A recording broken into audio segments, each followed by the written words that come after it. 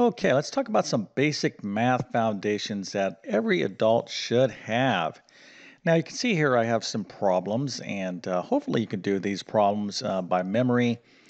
If you can't, don't panic. I'm going to talk to you about how you can improve your basic math skills. But the things I'm going to be talking about is like multiplication, division, fractions, and dealing with positive and negative numbers. So, at a minimum, it's my belief that every adult should have at least, a pretty basic math toolkit. Now, once you have these basic math skills, one, you'll be able to solve, practical problems that you might encounter. Two, you'll be able to understand, I think, the world around you better because, there's so much information and data out there. The more math you know, the better you can kind of interpret things.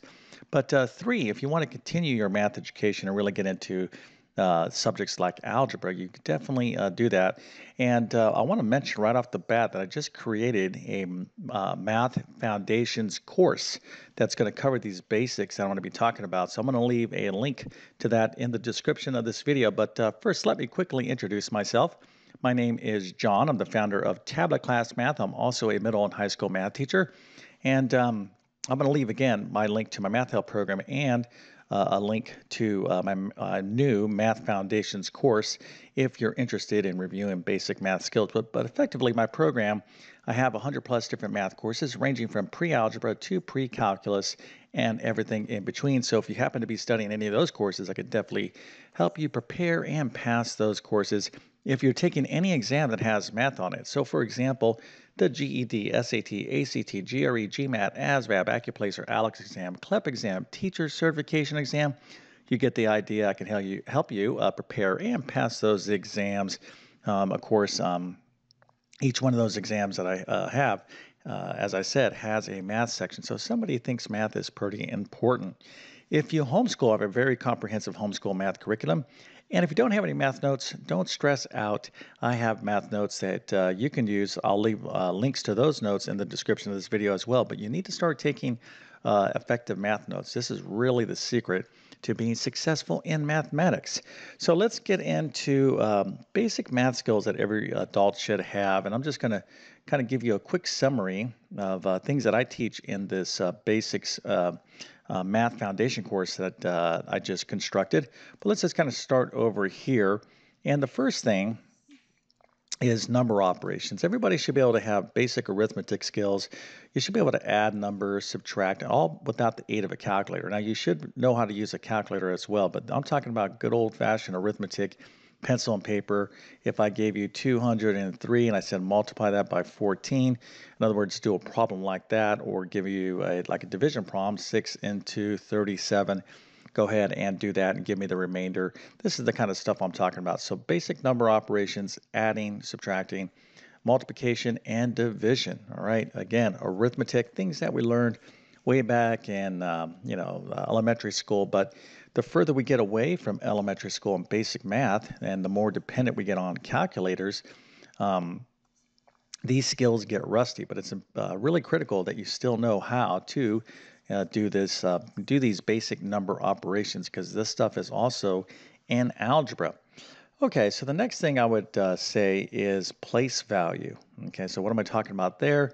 So if I look at a decimal, 21.3, we're talking about the tenths place and understanding decimals and place value. This is very important. So, when you see a decimal, you understand what place value that represents, etc. So that's what place value is. And that leads us into decimals. Okay, so now that when I was talking about number operations, I'm talking about basic whole numbers. For example, 114 times 3. But what about 114.7 times 3.2? Well, that's decimals. Okay, so you're going to need to know how to do number operations with decimals. This is a little bit trickier. And that's why you want to kind of go in this particular order.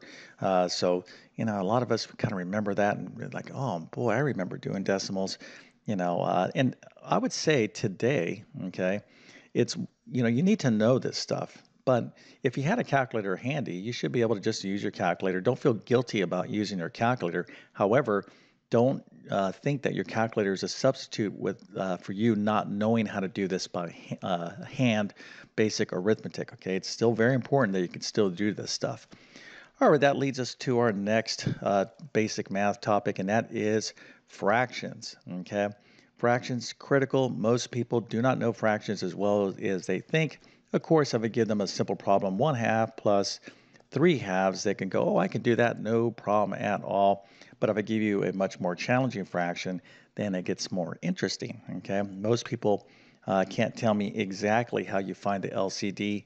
If I give you again 1/3 plus 2/5, most you could be like, oh, the LCD is 15, and you'd be correct. But how about 32 and 504? If those were the denominators, this would be much more challenging to find the LCD. So again, all these things that you want to know is not just the basic stuff. Don't get a false sense of confidence. Be like, oh, I can handle fractions because I can do problems like this. But what about a problem like that? Okay, so this is what I'm talking about, really upping your basic foundational math skills. All right, so fractions are very, very important. Again, with fractions, you're going to be doing number operations. The number operations with fractions, you need to know how to add, subtract, multiply, and divide. Now, I want to say one thing. I cover a lot of this stuff informally in my YouTube channel in my pre-algebra playlist. So I have tons of videos on this kind of stuff, but this Math Foundations course is more formal, full kind of instruction on this. But let's continue on. The next thing I would say is like the order of operations. This is this little acronym PEMDAS, PEMDAS. Now there's an old saying that says, please excuse my dear Aunt Sally, but this means something. And what it means is how we deal with a number or a numeric expression. So for example, if I had 2 times 7 minus 10 divided by 3 over, let's say, 6 minus 8 squared. Okay, I have a lot of different things going on here. I have multiplication, subtraction, division, subtraction, and a power and division. So what is the order I do this problem? Because I can do these number operations in various orders. I could subtract here, for example, first, or maybe I can divide first, or maybe I can do multiplication first. So the way the order, okay, you do this a particular problem is going to directly affect whether the problem, the solution is right or wrong. Okay, this is very, very important, order of operations. And that will bring me to the last thing I'm going to talk about, and that is positive and negative numbers. Okay, so we can have positive and negative numbers. You can have positive and negative decimals. You can have positive and negative fractions. Okay, and then you can pull those all together in some big numeric expression. So you're going to be doing the order of operations with, you can have positive and negative fractions, decimals, all kind of, put into one big pot. So you got to know the rules of positive and negative numbers, how to add or subtract, multiply, and divide positive and negative numbers. So for example, now let's do something real quick down here. If I said -7 times a positive 2, well, this is multiplication. The answer is a -14, right? A negative times a positive is a negative.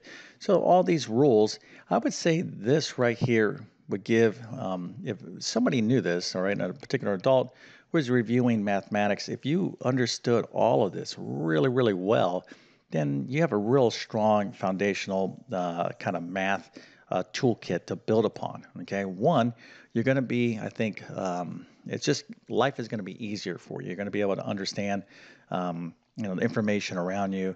And by the way, in this particular math course that I have, this math foundation course, I go into other subjects as well, like Venn diagrams, percent.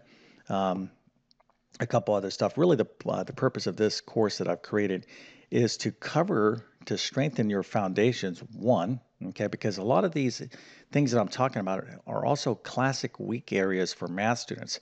Okay, so when students are, let's say, in an algebra course and are having difficulty, what I've found over decades of teaching mathematics is they're still a little shaky on fractions. They don't understand order of operations as well as they think they do. They still make mistakes with the positive and negative numbers. So if you have any intention on taking any kind of algebra course, if you strengthen or you really master all these skills, everything is going to be much, much smoother from there.